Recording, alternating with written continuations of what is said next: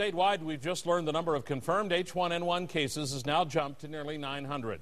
Health officials say nearly half of the counties in the state have now come up with positive test results.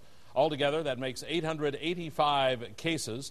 The number the state has may be slightly off, each county confirming its own cases, most of those in Milwaukee, of course. As the cases come in, the state then updates the numbers through the county data. Milwaukee County with the bulk at 614. The next highest county is Dane County with 67.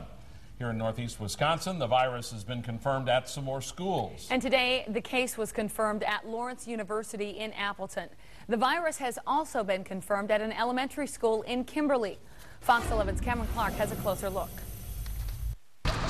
With less than a month of school and finals looming, Lawrence University students have another thing to think about. The Appleton Health Department says the school has one confirmed and one probable case of the H1N1 virus. It's just a little bit harder when you live in dorms.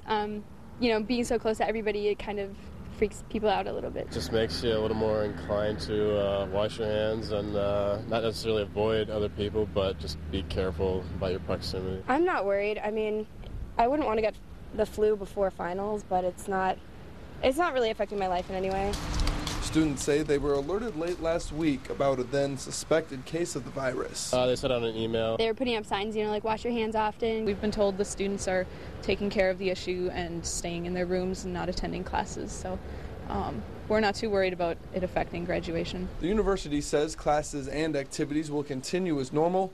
In a statement, the dean of students said, "Along with the health department, we are monitoring this health situation closely. We are asking each member of our campus community to take personal responsibility for their health and to do what they can to prevent the spread of disease." The virus was also confirmed in a third-grade student at Sunrise Elementary in Kimberly. District administrators were unavailable for an interview, but did say they were holding special health class sessions with a nurse about the virus. The school also sent a letter home Tuesday advising that any student with flu-like symptoms should stay home for a minimum of 7 days.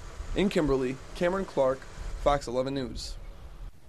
The H1N1 virus has been confirmed at 3 colleges and universities in our area, St. Lawrence University and both Ripon and St. Norbert colleges.